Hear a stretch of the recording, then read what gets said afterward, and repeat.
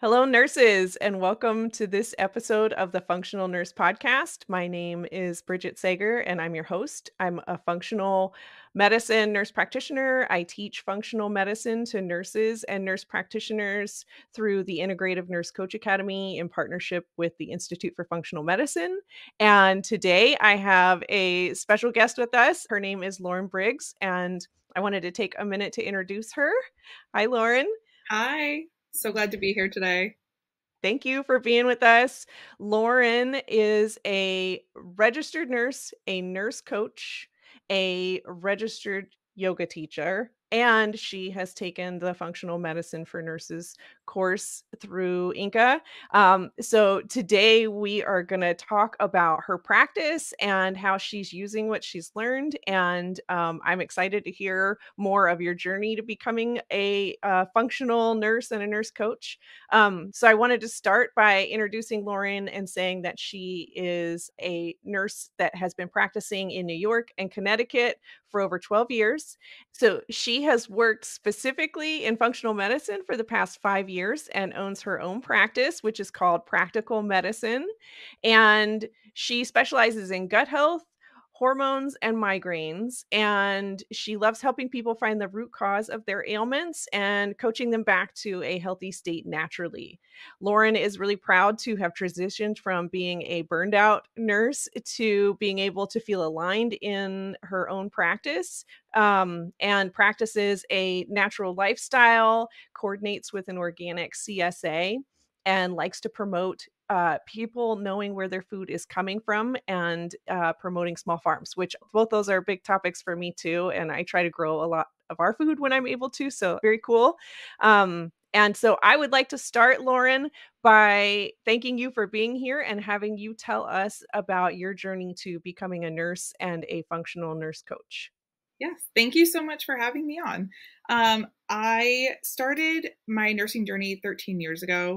I worked in an emergency room and quickly found out that, you know, a lot of medicine is, pushing pills and getting people healthy in that moment, but not necessarily giving them the tools that they need to take home to become healthier and not end up back in the hospital. So, to avoid that frequent flyer syndrome, I did some soul searching myself and ended up leaving the hospital and starting in a functional medicine practice at the Blum Center with Susan Blum as the nurse manager there in order to help really discover holistic wellness and how to help people to get healthy at home, and not have to have these, frequent flyer episodes back in hospitals.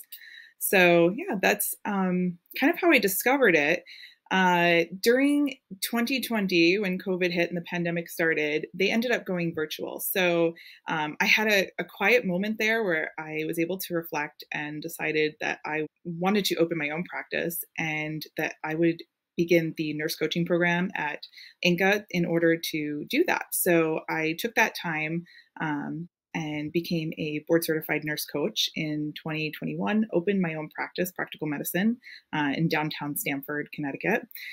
And then in 2022, I actually came back a second time and certified in functional medicine with you during your course, Functional Medicine for Nurses, and rebranded myself as a functional medicine nurse coach. So I do a little bit of both in my private practice, and I've never felt more aligned as being a nurse and very renewed.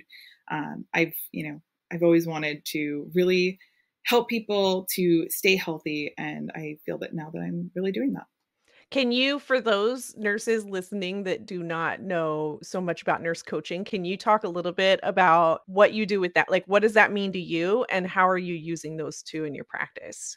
So, nurse coaching is similar to health coaching, but we're doing it under our nursing license. So, we are using our nursing education and a bit of motivation and some special tools under our belt to help people to stay on task and focused in making changes in their life and setting goals and intentions. And that is kind of how we're bringing together the nurse and the health coaching aspects.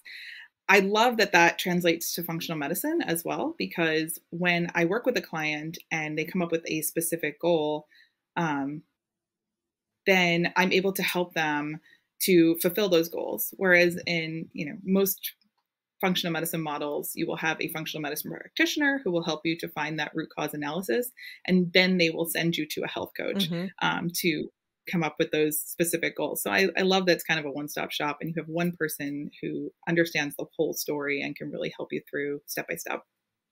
And I'm thinking about that term that you mentioned earlier of the frequent flyer syndrome, and that is absolutely how I felt when I worked in the hospital and it's exactly that. You're like seeing somebody come back that you've already seen with the same problems, and you go to do the teaching and it's like it's the same revolving conversation, and it's so heartbreaking as a nurse that's really like in it to heal people and help people not need to come in the hospital.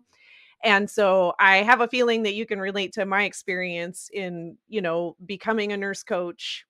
And for me, becoming a nurse coach was so wonderful to learn, oh, I'm not the expert anymore, right? They are the expert in their lives and their bodies, and I'm just going to support them and not have all the answers. And then you learn functional medicine and you're like, "This is it. This is exactly what I was looking for." Like, I wanna know what to tell them. Like, healthcare is confusing, and how can I help them get better? And so we're on a similar journey where being in the hospital and feeling that level of frustration with what you called frequent flyer syndrome, which is great, and then transitioning all the way over to the other end of it where, like, you have this great set of tools to help somebody really truly stay out of the hospital, and not just that, but be as well as possible. Yeah. It's pretty amazing to have both in connection with one another, because you really can help someone to stay out of the hospital, be healthy.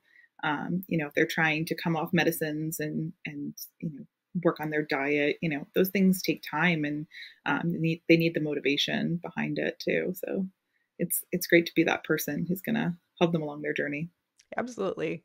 And lately, I've noticed a lot of my students want to hear more about other functional nurses, nurse coaches, what their practices look like. So I'd love for you to talk a little bit more about what it looks like for somebody to work with you. Like, what is that experience? What is your role?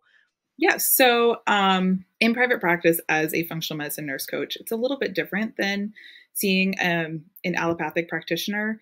The main difference is the time. So someone who's coming to see me is coming to see me for a lot longer. We don't get much accomplished in 10 to 15 minutes. So, my initial appointment is between 2 and 3 hours, and that's going to give us a really detailed health history, and go over all the lifestyle medicine models to try and figure out what's going on in your life at this current moment and everything that's led up to it. Get a really good timeline going. And so, when they come in to see me, you are going to, sit in a big comfy chair, and have a cup of tea and just have a real conversation with somebody about, everything that's been going on in your health history and everything in your life to this point. Just so different, than what we're used to, which is just, in and out in 15 minutes or less. Exam table, gown. Yes, exactly. Yep. Very different feeling. It's much more comfortable. And it's like almost having a conversation with a friend. It's, because we're not as clinical. Exactly. Yeah. Yeah. And so workflow wise for you, we talk a lot about like how people are going to set their practice up and what that would look like and how much information they want from people. Are you getting like a big intake beforehand and reviewing that before the visit, or are you doing most of that during your first visit? How do you do that? During the first visit, I like to get eyes on and, just try and put it all together in that moment. And there's a lot of questions to be asked. So I do the entire initial in person, other than, some forms that are online beforehand. Yeah, okay.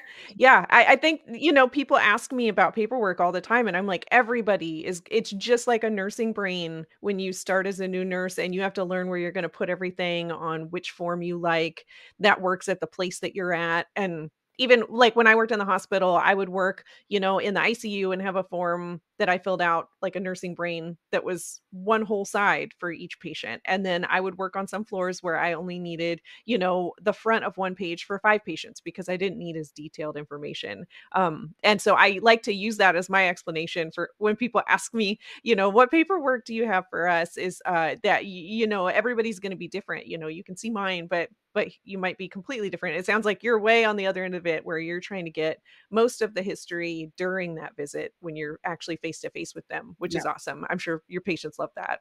they do. I think they really appreciate it. And most of them actually say that, that's such a difference from what they've experienced before. And nobody's asked them what their childhood was like. Um, we go as far back as possible and try and put the entire timeline together for them. So that way we can come up with a root cause analysis. And it's really interesting when numbers and years start to reappear. Mhm. And you'll see, oh, this happened in this year. And oh, the next year you started to not feel well, like, oh, okay. And they start to get an actual answer. And, it's just so wonderful to see that and give them what they've been looking for years. Yes, that moment when you point out for somebody, like, that we talk in functional medicine about reviewing somebody's timeline with them and how powerful that can be. And you can do that Mhm. casually in a conversation like you're talking about, and, some practitioners really, focus on hearing the whole story, drawing it, and then showing it and telling it, like, visually, but regardless of how you do it, it's the idea of saying it back to them, and I don't know how many times I've done that, pointed out what you just said, like, "Oh, so it sounds like right before this thing that you're here for, Right. this happened," and you connect that dot and they're like, "Oh my gosh, like nobody's even taken the time to hear enough of my story to understand." But I personally have as the patient, they've never like connected the dots of a lot of the times it's like a trauma or an illness or something, and they have never realized because maybe they're separated by weeks or months or simmered for a year, of stress. And so that really, really good example of in those visits, those moments where they're like, wow, like this is the first time that I feel heard, that I'm not just told everything's normal. And somebody's, like you said, asking about my childhood, like, what is this? I know. It's definitely different. They're not expecting that when they walk in the door. We're gonna go that far back? Oh yes. Uh-huh. Because So your practice different than mine, like, mine is virtual and yours is like in a big cushy couch with tea. But I'm wondering, like, setting all that up, like as you created your business and set up your practice, what do you feel like has been the most challenging thing in doing that? yeah. So I think the biggest challenge, once you get past setting up your business, is really promoting yourself and, Mhm. getting a regular influx of clients. And that's not something that we're taught, and it's not something that comes naturally. It's really difficult to figure out how to promote yourself to everyone that you meet professionally. Mhm. Mhm. And you have to kind of struggle a little bit at first and practice, and eventually it will come naturally. And you have to do that in order for everyone to know who you are and what you do, so that they can, refer you to a friend, a family member, or even themselves. And so that's really important, I think. And that's something that I've struggled with before. And I think that I've gotten a good system now for helping me get clients in a regular basis. I do a lot of low cost classes and events in order to help educate and also let them know that I am there. Like my last one was about gut health, and I spoke to a room of complete strangers about what is leaky gut syndrome and the signs and symptoms of that, and how we do gut healing, and most importantly how they can find my services as a functional medicine nurse coach. Mhm. And that really helps to get people coming back for and signing up as clients. I think that is one of the wisest ways to go about it because people have to trust you. And the only way they're going to do that is if they see you and they hear you and they believe what you're talking about and can connect with you enough to want to invest in their health with you. So I feel like those types of events are a really great way to get clients, especially locally if you're like doing one-on-one in-person visits.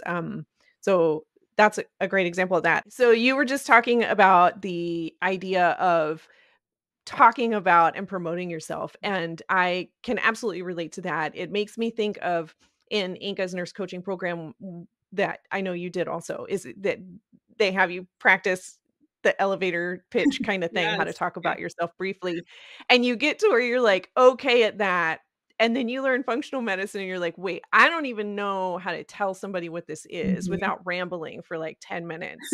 And so often my students we'll have like a Zoom meeting and we'll all be talking about like what are you struggling with right now or what is really easy for you, and it always comes up that somebody is like, I'm trying to tell people what this is and I don't know how to do it briefly.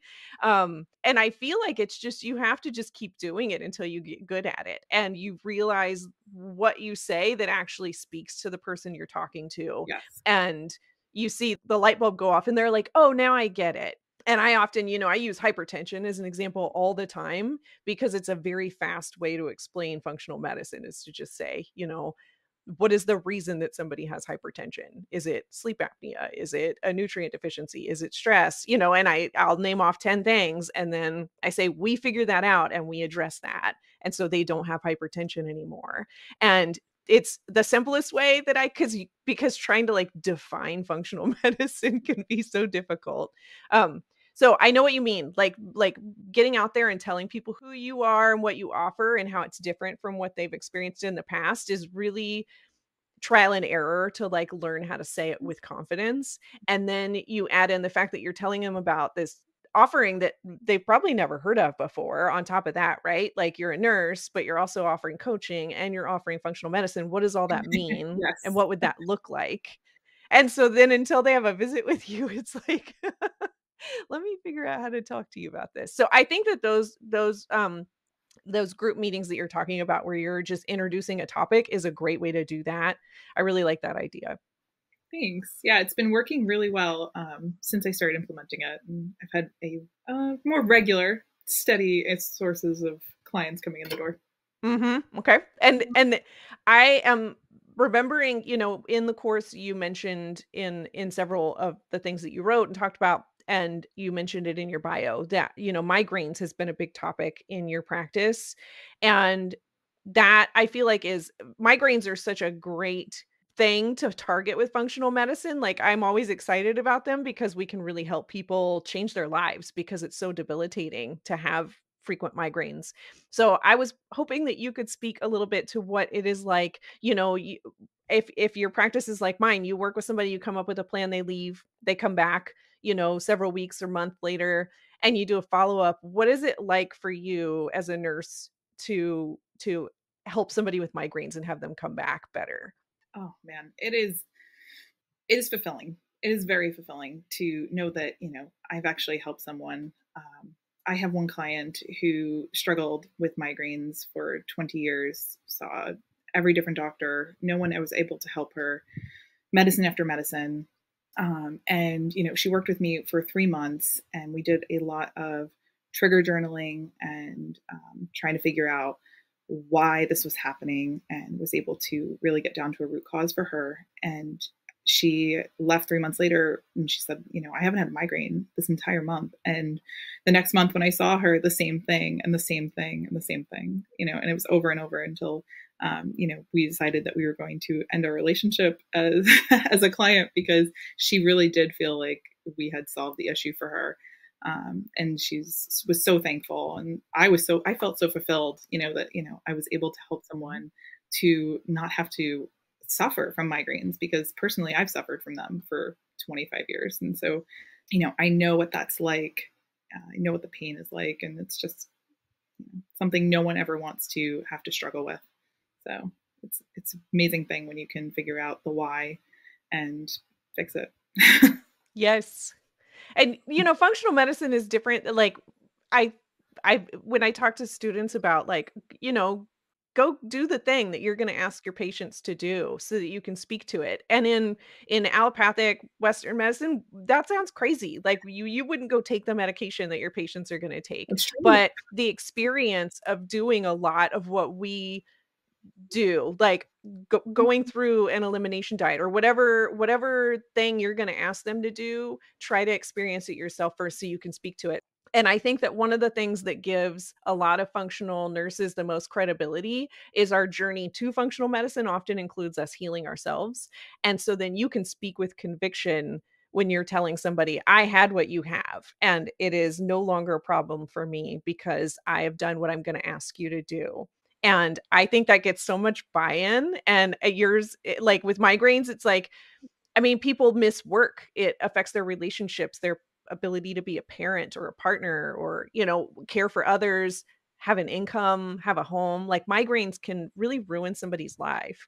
And so I feel like in particular your patients hearing from you, that must be really meaningful for them to be able to hear you say, I'm going to ask you to do things I've done. It really is. And it gives them a good confidence. And I'm able to speak to it better as well because I know what it felt like when I did it. And I'm able to explain it so much more thoroughly for what they can expect as they go through the process. So what do you feel like functional medicine has done for your nursing career? Because you talked a little bit in your write-up that before we were on here today about that you were proud of transitioning from a burned out nurse to having your own practice. Can you talk a little bit about that and what it has meant for your nursing career? Yeah,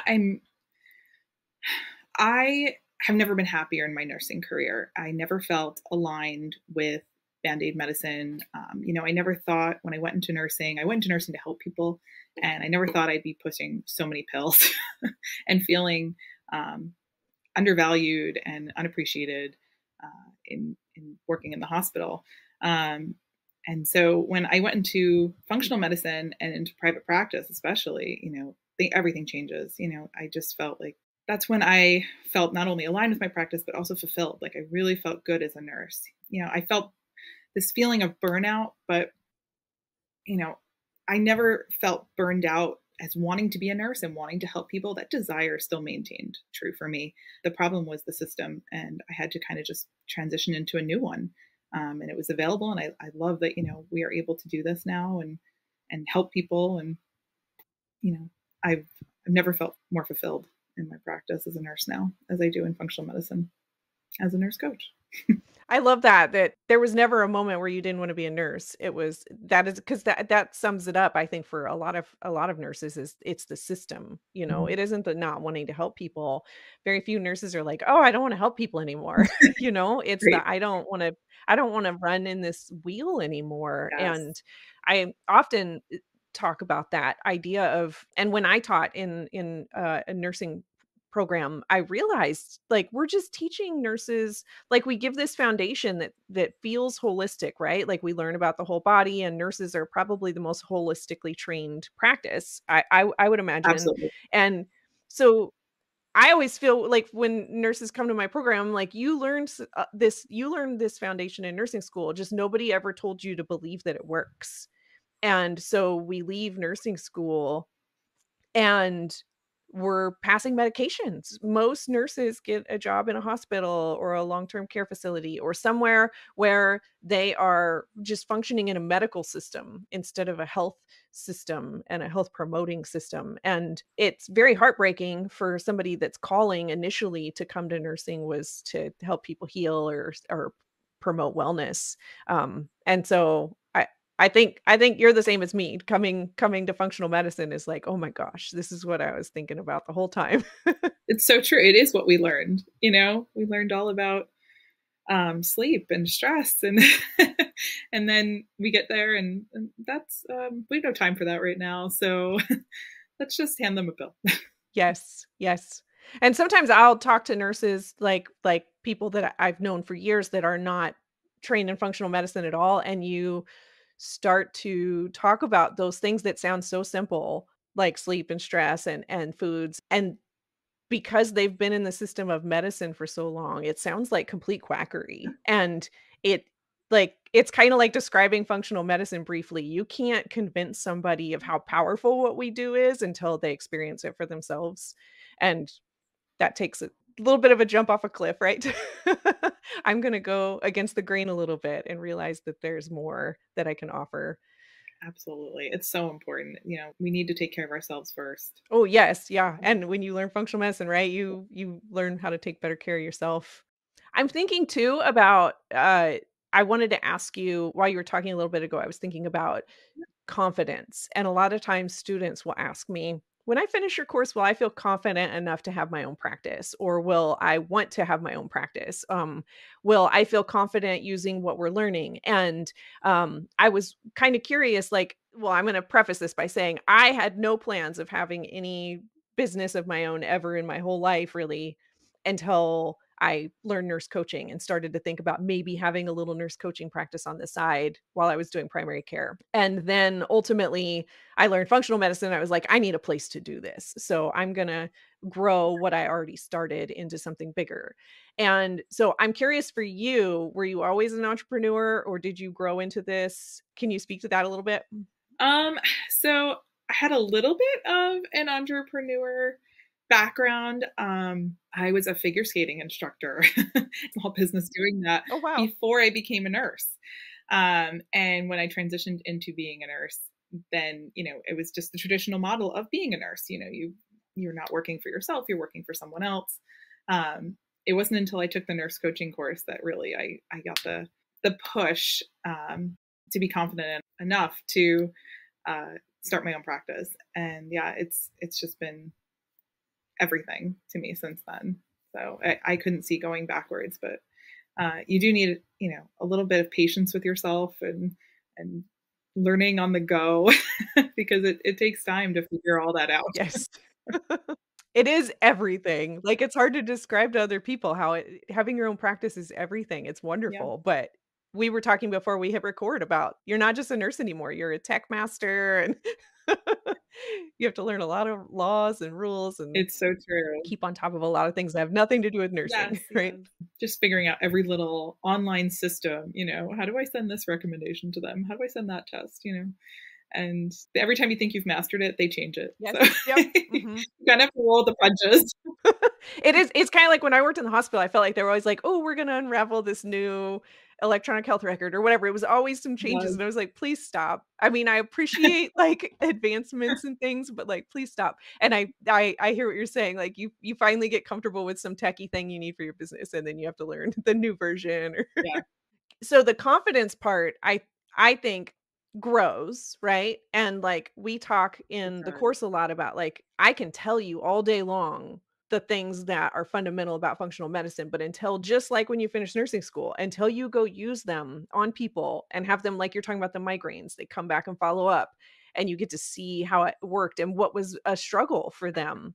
And you can use some coaching there and like, okay, what got in your way? How can we get past this? Is this still your goal?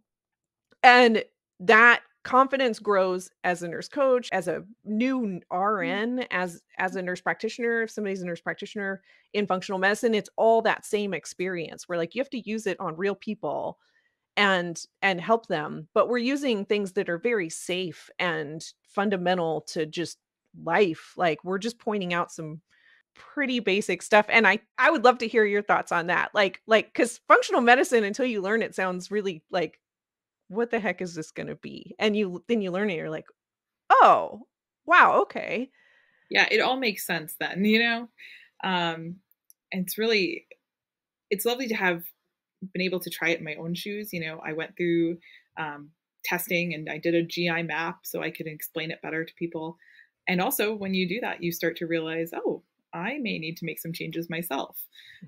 And explaining eating hygiene to people seems so basic, but does anyone actually chew their food 30 times before they swallow? Right. No. You need to slow down. So, bit of putting all that together. And it really does make such a difference when you're thinking about it in that way, that it's such a simple task, but it doesn't seem simple, unless it's pointed out to you. Mhm. Yep. A lot of times when I go to, like, tell my clients things, I'm like, "Okay, this is gonna sound really simple, Yeah, but it's so important, so just humor me, give it a right. try." Like sit down at a table when you eat. you know. Yes, yes. Lauren, before we wrap up, I wanted to give you a chance to share anything on your mind with the nurses that are considering a similar path to you. So, like if they're thinking about opening their own practice, becoming a nurse coach, or learning functional medicine, anything you wanted to share? Yeah, I would say, feel free to check out my website if you are thinking about becoming a nurse coach, because it's really helpful to see what that looks like on the other end, and what Mhm. functional medicine as a nurse coach can be, and what my offerings are, and everything on there. And then, just a side note, but I also work as an admissions counselor at INCA, the Integrative Nurse Coaching Academy. So, if they are interested in pursuing any of these programs, then they can reach out to me on the website. It's inursecoach.com/admissions. Oh, right, yeah. And there's a button to hit for, to schedule a call. And you can choose my name, Lauren Briggs, in the drop down menu. So that way, they can get to me directly if they do want to schedule a free call with me to discuss. Yeah, that's great. I'm glad you pointed that out. And so we're gonna have information in the show notes for your website and ways for people to reach out to you. And I really wanted to thank you for sharing your journey to practicing functional medicine and what that experience is like for you. It has been lovely to talk to you today, and I just really appreciate your insights into your own practice too. Sharing those with other nurses, I think, is so meaningful. Thank you. I really appreciate it. Thank you. Thank you, Lauren.